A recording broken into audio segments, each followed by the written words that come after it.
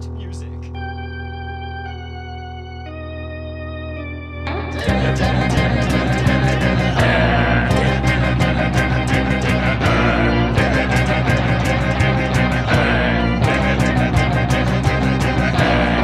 He's not a bat, he's a man who fights crime. And we're gonna watch him fight for a minute at a time. With John and Niall and a guest who just rhyme. It's Bat Minute!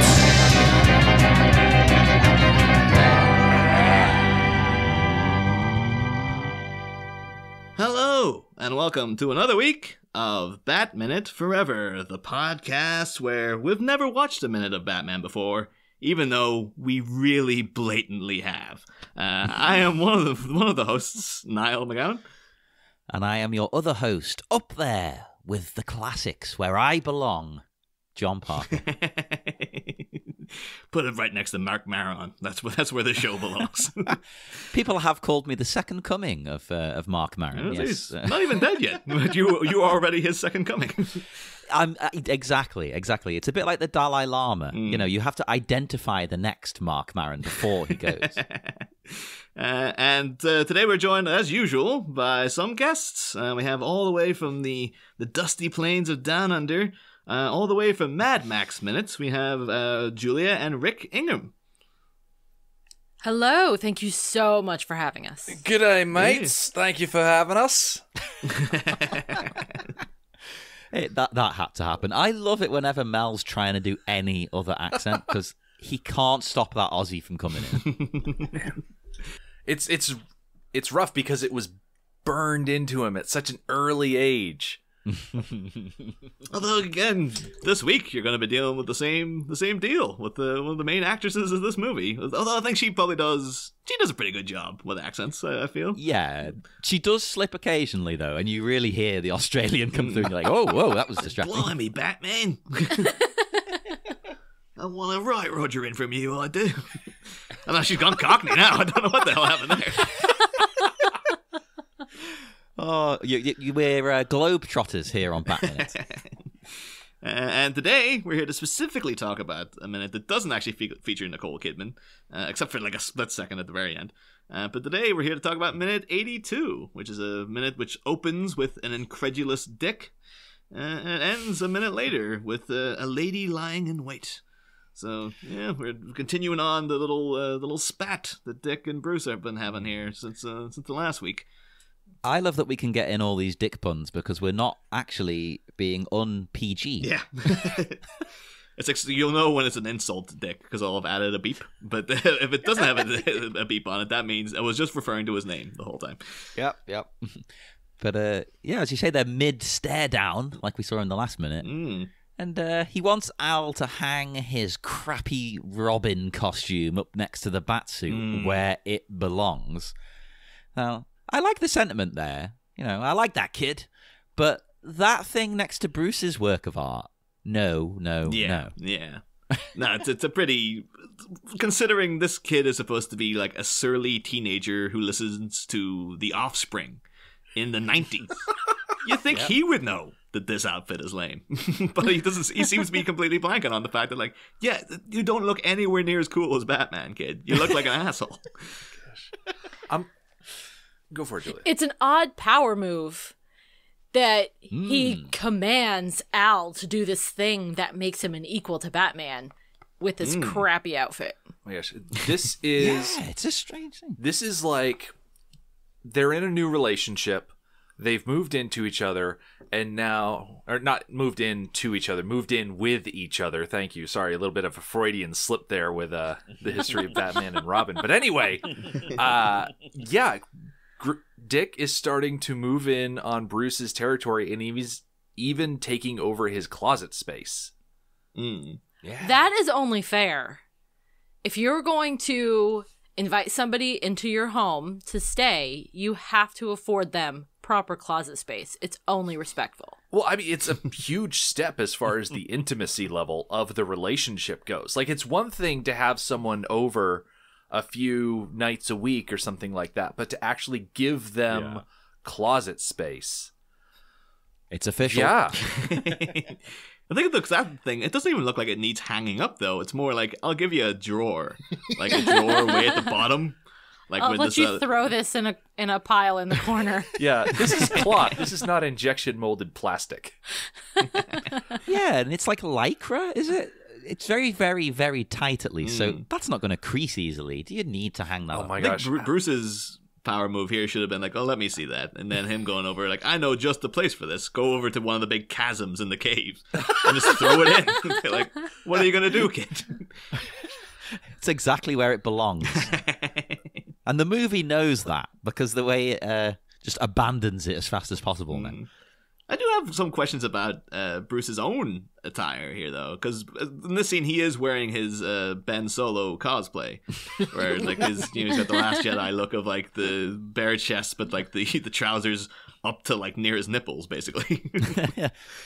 Yeah, it's a sexy look. It's a sexy look. People loved it on Ben Solo, and it's working here. But it sort of indicates that the way the Batsuit works, because it seems like he's still wearing the trousers, but then he's got like a little bit of cloth that goes a bit further up.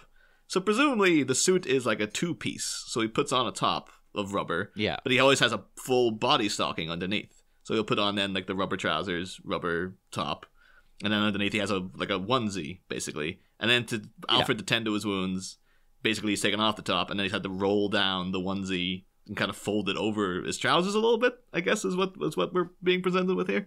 Now, I'm guessing that's the case, but I love that you put that much thought into it. That all makes so much sense. I don't know if he's really rolled down like a Lycra suit, as if he's like wearing one of those morph suits they use on like the set of Space Jam or something like that, because I'm looking at the amount of fabric that's kind of gathered around his waist, and it almost looks like he's not wearing a onesie underneath all the Batsuit. It's almost like he's just wearing really high-waisted tights, and he's just rolled down the top of the tights. Like he's wearing shapewear. Yeah, I was going to say, gentlemen, let me explain to you the world of shapewear. There are many different styles. It appears the one that he is wearing is the kind that is basically just a tube that runs up your torso. It may or may not come over your breasts.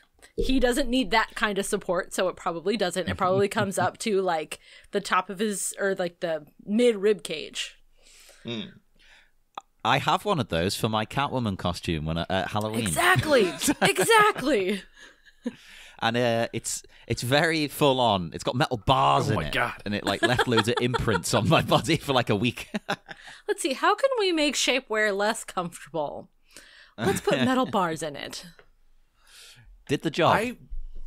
I really want to believe that Batman has two separate halves for his costume, the top and the bottom, just for, I guess, ease of access would be a polite way of saying it. Flexibility. I would say, like, obviously Batman is used to disappearing and going to do Batman business at the drop of a hat. It would be nice to be able to think that the man underneath the costume would be able to do his own personal quote-unquote business at the drop of a hat in the same manner. I don't want Batman having to hold it in, I guess is what I'm saying. Okay, well, I have two plausible alternatives. Okay. You've heard about the Navy SEALs who, when they train, they pee in their suits to keep themselves warm? Oh. Yep. Okay, so that's number one. Number two is a catheter system. Okay. Yeah, that's what I thought. Maybe like an astronaut. Yeah. I mean, Alfred is extremely capable. I'm sure he could put in a catheter. But still, it's the number two situation that I'm worried about. Well, that's much more controllable. Like, if you have a good, healthy diet, then you're on a schedule, and if you needed to adjust that schedule, you could. That just means I just feel bad though, the fact that Alfred every night he's just like, "This is my life," just like having to insert the tube, and then at the end of the night he has to go out. And he's like, "All right, time to empty out the bag into the chasm." Yeah, he just throws it over the edge. That's why the Batcave is a chasm. I would such prefer a catheter system rather than Bruce just doing the Navy SEAL method, because then he's trying to sneak along rooftops and all we hear is squelch, squelch, squelch, squelch. Oh. Or does he maybe have a I was gonna say the English phrase there, a diaper? Does he maybe have one of those? I was gonna say a nappy, but then I'd be like, our listeners are all Americans. he really, really might. He genuinely might do. Would that afford the right flexibility for combat? We need to test this. Well, if you believe the commercials on TV for adult diapers, then yes. Oh my god. That's the thing, though, because that would make him sort of impervious then to fearsome situations. Because if he sees something that would normally terrify somebody, Batman can just let it go and appear like he's really brave. Because he's just like, oh, he's not having to hold anything back. He's like, no, I'm letting it all go. And now everyone will think I'm a real badass because it looked as if I didn't react all that much, even though I know inside the suit it's friggin' anarchy in here right now. Funnel his fear. That must frustrate Scarecrow to no end. He does something terrifying, something that is pants-wettingly scary, and Batman just stands there not flinching because he's already evacuated. And Scarecrow's like, Batman, you are brave and bold. There's one thing, though, that perplexed me with this scene. Because it was something I was waiting to get to. It's like, all right, I'll have to see if this thing pops up. Because have you all seen the film Heat with Robert De Niro and Al Pacino? Oh, no. Ages ago. I have not. It's a major gap in my movie viewing experience. To be fair, it's a very long film as well, so I don't. There's no shame if you're just like, oh, the hell that, because Jesus Christ, it's like over 3 hours long. But one big thing in it that I took away when I saw it, like when I was not a kid, but when I was like a teenager, is that there's a scene where Val Kilmer's talking to De Niro, and he's wearing a T-shirt, and you see this bizarre growth on Val Kilmer's elbow. I've actually got a picture of it because I was just like, I have to show this to people so you know what I'm talking about. But, like, it's one of those things, like, that's just Val Kilmer's body. He's got, like, a weird thing on his elbow. It's a really, like, let's see, I'll get it up in the Skype chat here. Apparently, it is just part of his body. Like, you see it's in there now. But apparently, when he was filming The Doors... It's like a saggy weenus. Yeah, it kind of seems like it's like a big cyst or something. But apparently it was when he was filming The Doors, he was supposed to do a stage dive. And one of the stuntmen didn't catch him, so he fell, broke his arm. And since then, apparently Val Kilmer just has this on his elbow. And he filmed Batman Forever concurrently with Heat. Like, there was back-to-back shooting. So how come you can't see this in this scene? No, I've just gone frame by frame, and I can't see it. It's clever shot editing. And angles. Proper angles. You never see that left elbow. Yeah. I just wonder if, like, Joel Schumacher's like, well, I guess we'd have to put an extra bit of rubber in the elbow for the protrude out of Batman's suit, so like he has room for it and stuff. And it's just odd that, like, I was really keeping an eye on it. I was like, I wonder if they're going to show you the weird bump in his elbow. But tragically, show us the weird elbow. You don't want it in such a serious scene. You don't want the entire audience going like, what the hell is up with that elbow?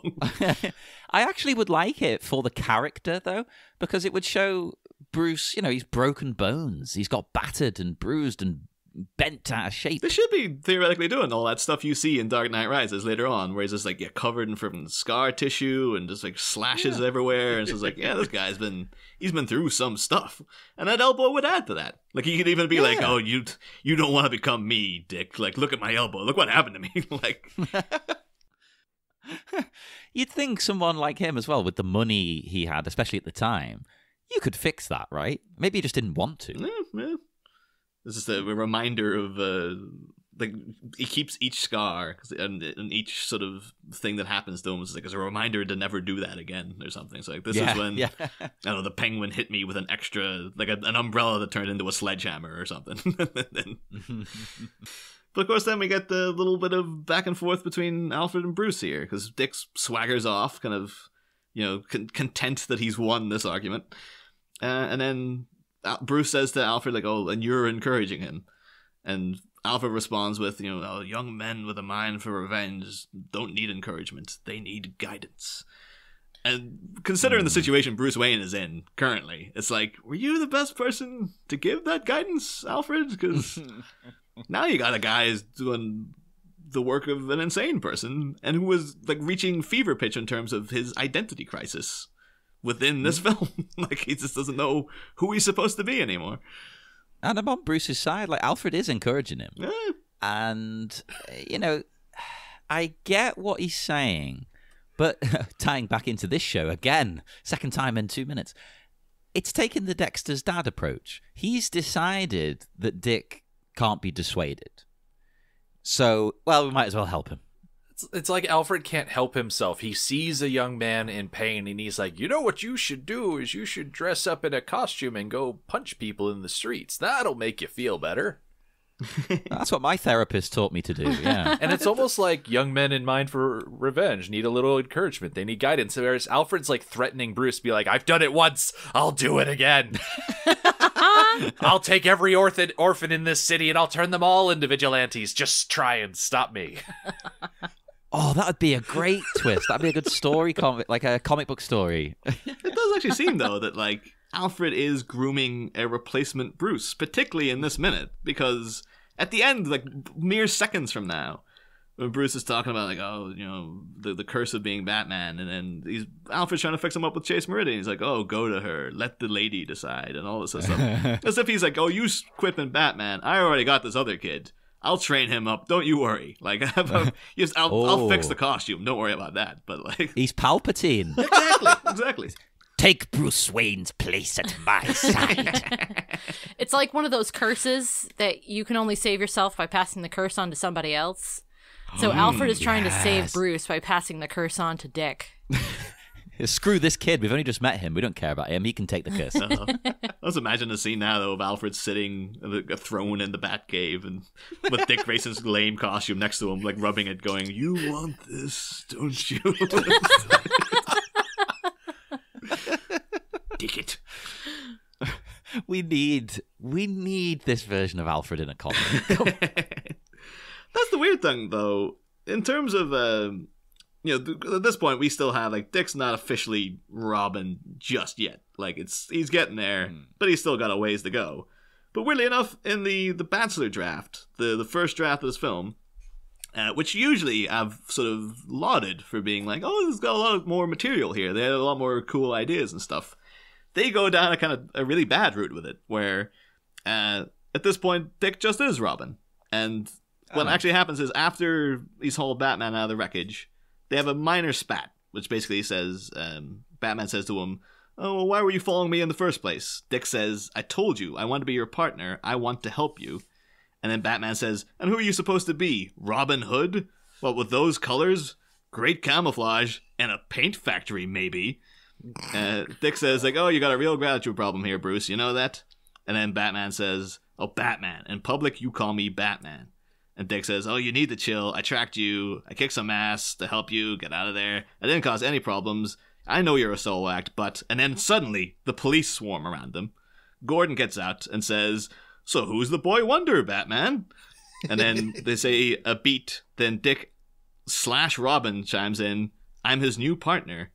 And the reporters, who are also there, say, like, oh, who are you? What's your name? And then Batman just says, Robin. And that's it. That's how they become Batman and Robin. The next scene is them. It says, like, well, cuts to Wayne Manor, Jim, Day, Dick, Bruce and Dick work out strenuously. Then it cuts to the pool where they swim vigorously. And then there's like a montage of them training together. And like, Bruce is showing them how to use a remote control Batarang.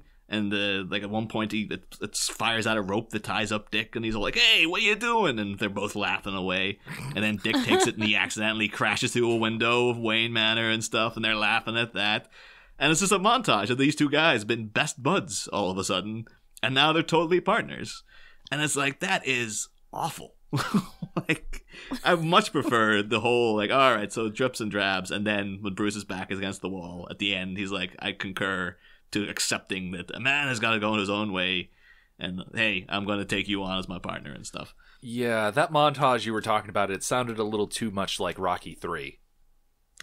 Like if Bruce and Dick were running along the beach having a foot race, and then at the end they were like jumping up and down, holding each other in their arms. You know, that just, I don't know. It wouldn't jive. Yeah, it really does sound like that. Like, you know, talking about them out on the polo fields together and things like this. It's really like, it's very 1960s Batman. I'll give them that. That's what they're harking back to. But it's really like, nah. I think Akiva Goldsman and Schumacher sort of they saw the writing on the wall there in terms of like, just get rid of that. Yeah, and as much as this movie harks back to the 60s, that wouldn't even fit this.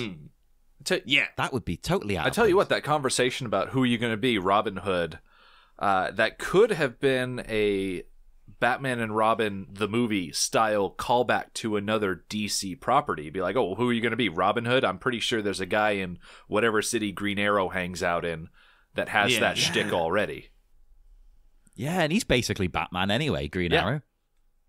That could have been. Maybe now they're like, hey, we already had the Metropolis mention here. Like, we don't want to blow these nerds' wads here when they go to see this movie. I don't get the next line from Alfred, right?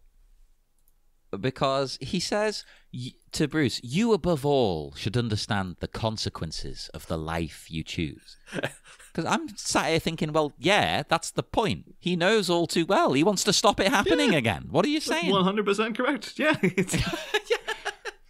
Look, Alfred really is a man. He's at more cross purposes than Bruce Wayne here. It's like, well, I want you to stop, but I want this orphan to be your partner. I'm encouraging him, but I'm also saying that, well, you know why he shouldn't be you. It's like, it doesn't make a lick of sense. It's not just me misreading the script, right? No. Like, I'm not missing something obvious. Well, if we want to go with puppeteer Alfred, it could just be that he's setting up Bruce, be like, Bruce, you need to be my rival in this situation. I'm going to push him one way. I need you to be the opposite force. Oh. He's maybe then you'll get the real answer out of him, what he wants. Building up his own rival. Oh. I like it. I don't know. It's the only thing that makes any damn sense anyway. That's the thing, because then the rest of the scene sort of plays out in a certain way, a quite succinct, very brief manner, where the conversation turns to Dr. Chase Meridian, because Bruce, he sits down, turns on his dual TVs that he has, and for some reason there's a 1995 GIF of Chase Meridian playing that he got from somewhere. I don't know. I'm so happy you said that. My note says, why is he creepily staring at some weird GIF he's made? Because this really seems like footage that's like it's her getting ready for a TV interview, but this wouldn't be stuff that aired. This would be like, this is her just before the camera said go. And somehow Bruce has hacked into like the GNN network and stolen this footage of Chase Meridian. That's kind of creepy. That's not romantic. You guys mentioned earlier that there was a deleted scene where Dr. Chase Meridian was on a talk show defending Batman. Yes. Mm-hmm. This kind of feels like a talking head angle for something like that. Yeah. Totally. Well, that's the thing. Now you bring that up, Rick. Of course, there is, in fact, a deleted scene along those lines that's supposed to come right here, in this exact moment of the minute. And it's one of those things, too, where it's like talking about the Batsuit draft, and they cut out a thing that was, terrible. Where, like, Bruce and Robin just becoming best buds in the blink of an eye because of the press have put, have just kind of made it so. But yeah, there was a much, much better version of this scene, in my opinion, anyway, that played out now. Because all that stuff that was in earlier drafts of the script with Vondel Millions, the kind of Montel stand-in that they had for Gotham there, was supposed to come now with a scene that they've shot, and you can get on YouTube and whatnot, where Bruce watches someone called Kenneth Frequency, who delivers a scathing diatribe about Batman. Is that meant to be like Max Headroom or something? Well, I think at that point, actually, what that'll be in reference to is in the early 90s, that was like a cultural meme, I think, was basically famous news anchor Dan Rather was walking home one day, and he was attacked by two random men. And the men, one of the guys was beating him up, and the other guy kept saying, "Kenneth, what's the frequency?" And apparently then, like, these guys disappeared. It was a mystery for a long, long time. So when they made this, that was kind of a thing that everyone knew about, because R.E.M., the year before, had released the song, "What's the Frequency, Kenneth?" which was a reference to that. You get mention of it in Daniel Klaus the guy who wrote Ghost World, he did another book called A Velvet Glove Wrapped in Iron that mentions what's the frequency kind of and stuff. And I think it was just a thing that people knew about because it was like this weird mystery. Like a well-known celebrity was attacked by a random guy, and he kept asking him this question that seemed to mean nothing. And apparently it was only in 1997 when a stagehand at NBC was murdered, like on site by someone trying to break in. A guy called William Tagger. Who believed the TV signals were being beamed directly into his brain. And he was trying to break into NBC to find out what the frequency was so he could stop it. He was identified as that guy. So I guess Dan Rather probably like, whew, that was a close call for me because he actively ended up killing somebody. Yeah. So that's why he wanted the frequency. Yeah, that's exactly it. And I guess so when I first seen Kenneth frequency, what's the frequency Kenneth from REM came to my mind, and I was like, I guess is it Joel Schumacher, an REM fan? And then looking more into it, it's like, no, I guess it would have just been a thing that everyone would have known about. And this guy, the character Kenneth Frequency, being a news anchor, would of course be just a little call to Dan Rather, who was in the same kind of thing, basically. But yeah, within that deleted scene, Kenneth Frequency comes out with a whole thing about like, oh, every outlaw from Toledo to Timbuktu has come to town to do battle with that Batman, and whole big thing about like it's only John and Jane Q taxpayer that have to foot the bill for this vigilante and all this kind of malarkey, and basically comes out with all the stuff that Vondell Millions was sort of talking about earlier. Vondell Millions and a guy called Dr. Ames, I believe. In the Bachelor draft, where I think it was actually in the Goldsman draft as well. I think they crossed over. And then basically saying, Batman should put the Batmobile up in blocks, in a word, retire, and all this stuff. And then Bruce is like, oh, well, they want me to retire, Alfred. And goes into a whole scene then where he kind of has like a little crisis about what he's doing and whatnot. And the main problem I have with them deleting the scene is because it's some of the best acting that Val Kilmer does throughout the whole movie, in my opinion. Yeah, but any chance for him to express, like, character and things like that, they cut it, we've noticed. Yeah. I think it all ties into that Red Book edition and whatnot, but, like, he has a whole little back and forth with Alfred, which is really, I thought was really good, where, like, he's sort of wondering why he even became Batman in the first place. And he's remembering back because he's having throughout the movie, he's having the repressed memories coming back up. And he says, like, he remembers falling into the cave and seeing the bat and stuff. And he's like, is that all this is? A little boy scared by a monster in the dark. Maybe that's why I became Batman, not to fight crime, but to fight that fear of that monster. And Alfred's like, well, maybe that's, you became the fear after that. And then Bruce is like, well, in that case, then Batman is my enemy and all this kind of stuff. Ooh. And that's the kind of thing that's been used by comic book writers. Very interesting work. Like Darwin Cook did Batman Ego, wherein Batman and Bruce Wayne kind of split into separate entities at one point. And like Batman is this ominous monster that's haunting Bruce Wayne's mind and all this kind of thing. And it's like, yeah, it's a really interesting concept. I love that. And the Goldsman draft, actually, I was going to say this later on, but it ties in here.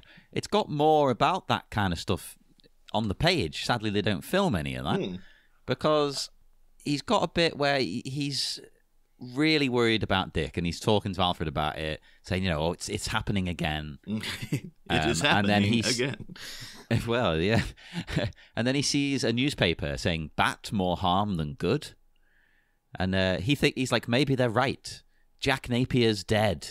My parents are avenged. The Wayne Foundation contributes a small fortune to police and crime prevention programs. Why do I keep doing this? So he's like, well, if I was just Bruce, I'd be doing more good for people. That's dialogue that actually makes it into that deleted scene as well. It's actually Alfred says that to him. And then I think it ends with a note where Alfred actually hands him an active phone. Like, he's rang Chase Meridian for him. And she's going, like, this is Dr. Meridian. Like, who is this? Who's there? Who is this? And then Bruce is like, who am I, Alfred? I don't think I know anymore. And this is all like, this is interesting stuff. Great. Like, it's like, why would you cut that out? But, yeah. Because they don't want a thinker. They want kids to buy toys and go to McDonald's. Besides, we don't need an episode of Crank Yankers starring Val Kilmer as Batman. Making crank phone calls to people.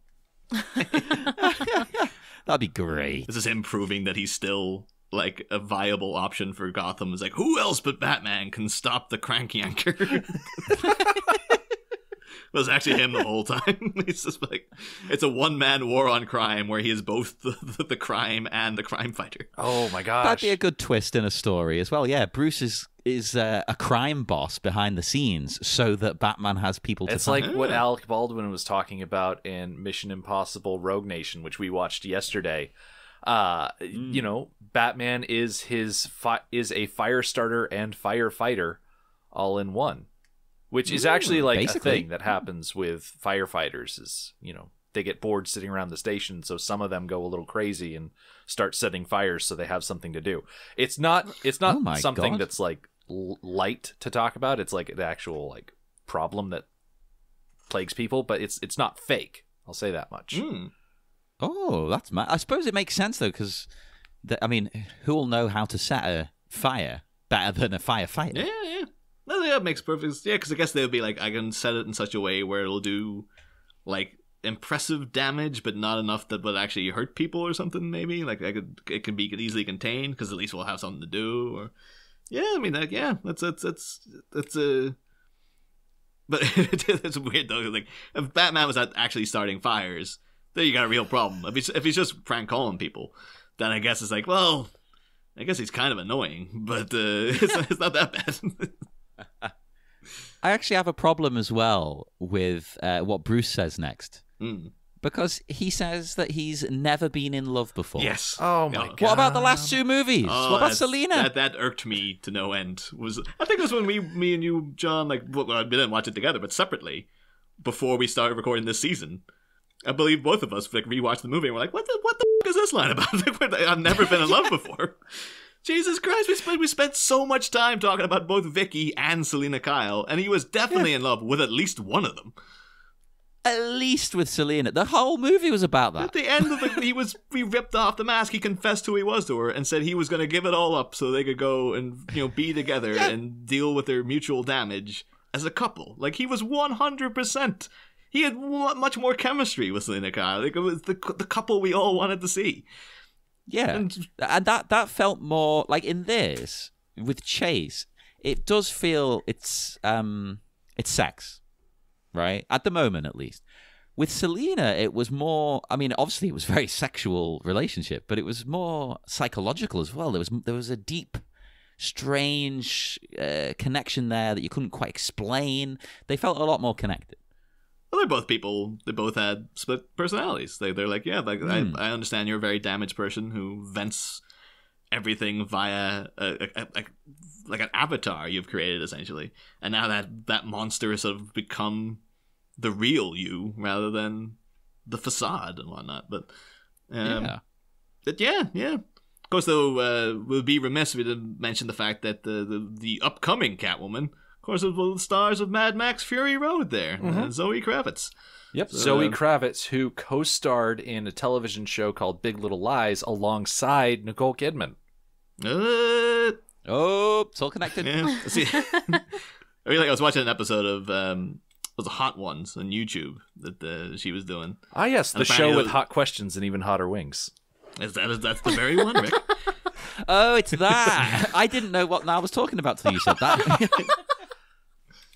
See, she came across very well in it. Like, I was like, oh, I think I was never fussed about Zoe Kravitz before. And after watching it, I was like, oh, she seems like she's a pretty cool person. But I remember one of the things in it was that apparently after wrapping season 2 of Big Little Lies, they all took a photo together, the entire cast, at a bowling alley with like it was Meryl Streep and friggin' everybody was there. And then this went up on Instagram, went viral, and the only person not in the photo was Zoe Kravitz.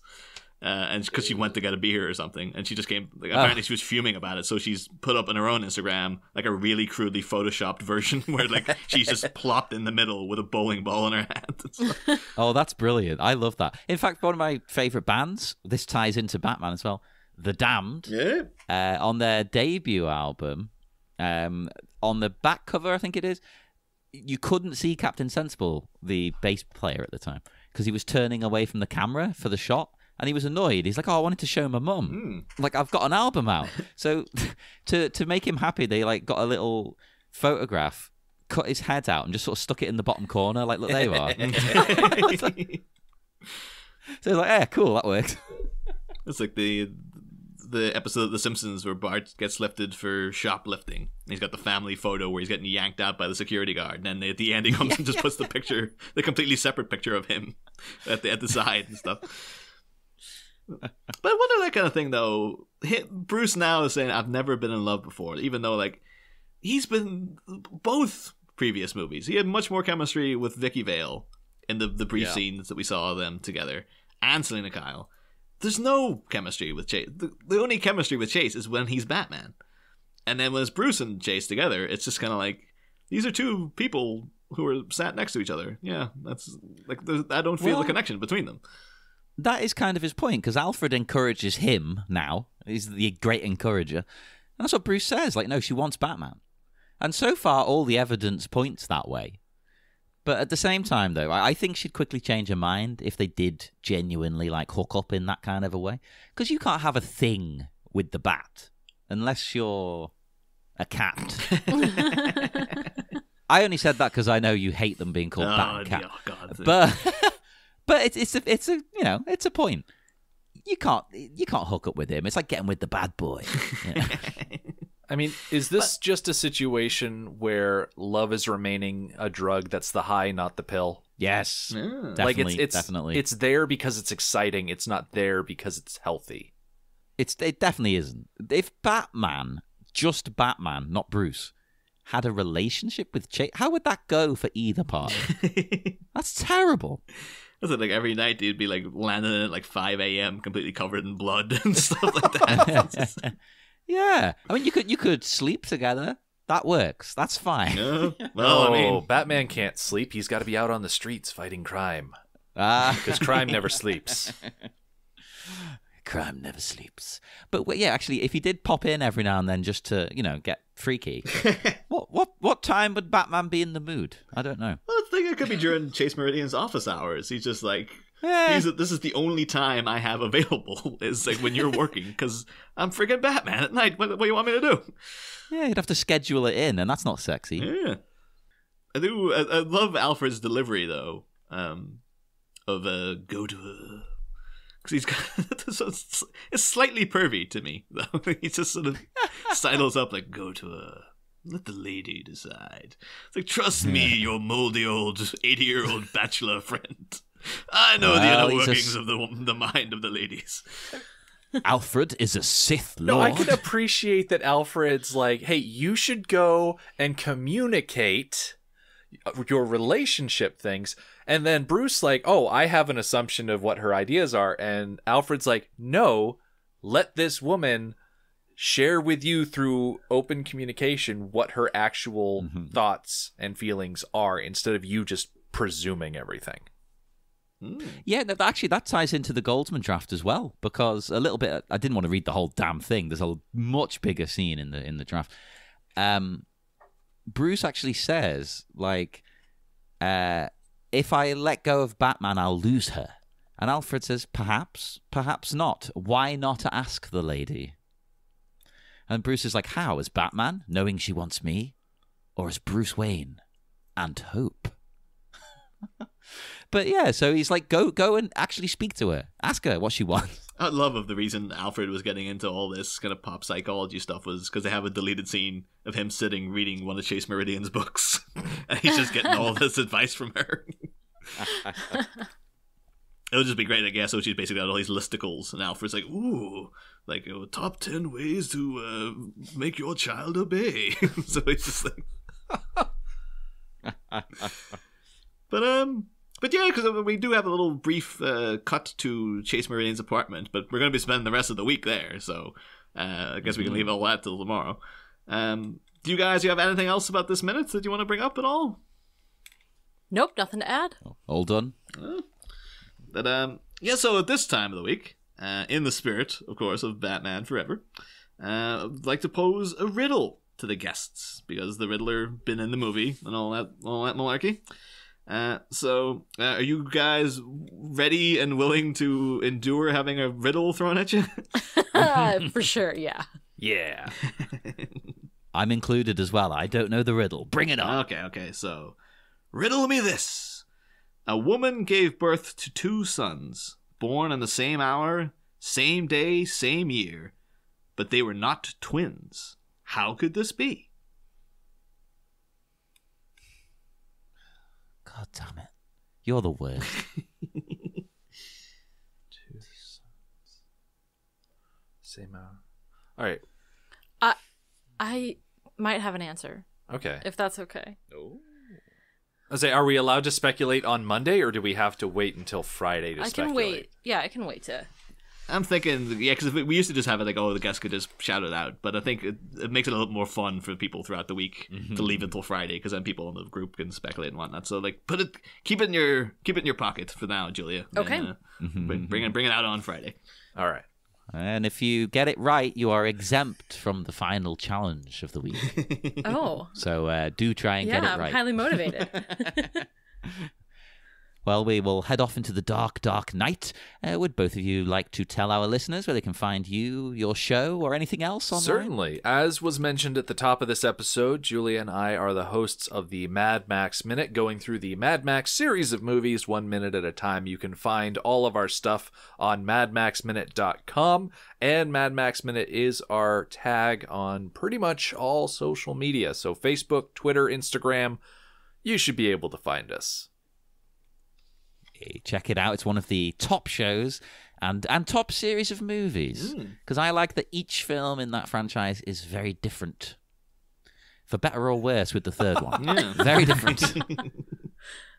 But you're if you've not seen any of them, people, you're in for a treat. 1 isn't like 2, 2 isn't like 3, etc., etc. Check them out, then listen to the show. Or listen to the show without watching it. That'd be fascinating. I want to know what people think. I don't think I've done that. Have I done that with a show? Have I listened to a most podcast? of the characters in Mad Max are all like baffling names, and the descriptions of them would be so bizarre to not have a face to put the thing you're describing. Would be like, how do you describe like Lord Humongous to someone who's never seen what it is? Like, he's a lord and he's humongous. Yeah. The thing is, what more do you need to know? I guess then when you look at him, you'll be like, I guess that's exactly what I thought he was going to be. Yeah. He's as bizarre an entity of a character as you could possibly imagine. You can't really go wrong with him. But do check that out, everybody. Come and speak to us on Facebook. One other thing, John, I'll do a little plug myself, because in researching Val Kilmer's Elbow, I've discovered that it has its own Twitter page. So apparently on Twitter, you can follow Val Kilmer's Elbow. It currently has 11 followers. So, I'm going to follow. You've made this page. No. Those are rookie numbers. You got to pump up those numbers. We will depart. Come and speak to us on Facebook at the Batminute Listeners Cave. We're on Twitter at Batminute. And come and subscribe to our Patreon for more wonderful content. And to help us, it funds us, it pays the bills. So that's always lovely. And you get extras. You get episodes. If you really want, you can get our autographs. So, it's the top tier because we're so famous and all. But, you can get it. And we'll be back on Wednesday with more Batminute Forever. Next time, The Knight and the Maiden. A bat on a balcony beguiles a bed-based beauty as he promptly responds to her call for booty. But as lips are locked and rubber is rubbed, could our caped crusader be on the cusp of being snubbed?